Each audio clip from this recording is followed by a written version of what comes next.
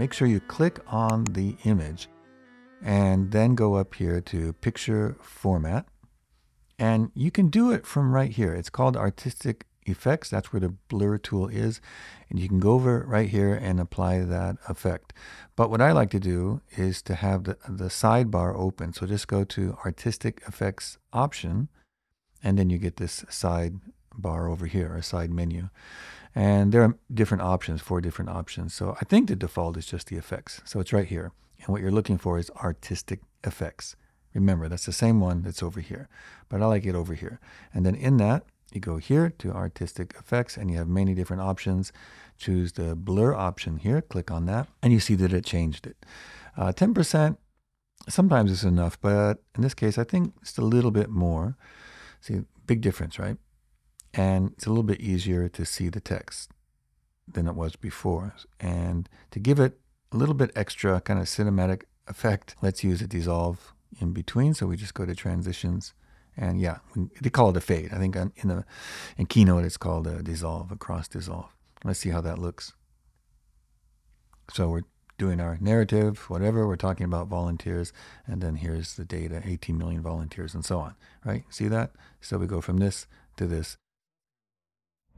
Okay, here's an example of how you might use something like this. Let's say I do a kind of a, countdown.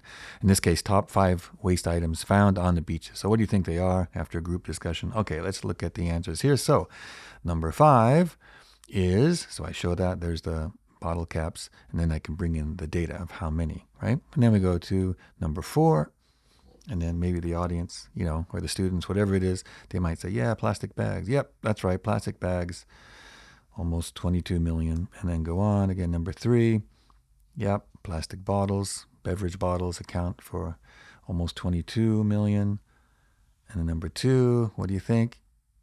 What's that? Yeah, food wrappers, candy wrappers, chips, and so on. Now, what do you think is the number 1 item found on beaches across the world? And that is, drum roll please. Yep, there it is, cigarette butts.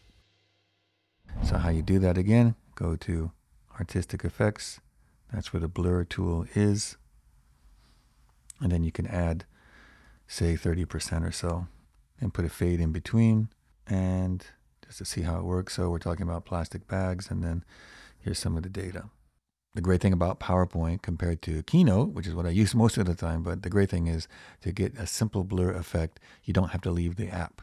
And hopefully I was able to show you how to do that. But if you have any questions, please don't hesitate to give those questions to me in the comment section below.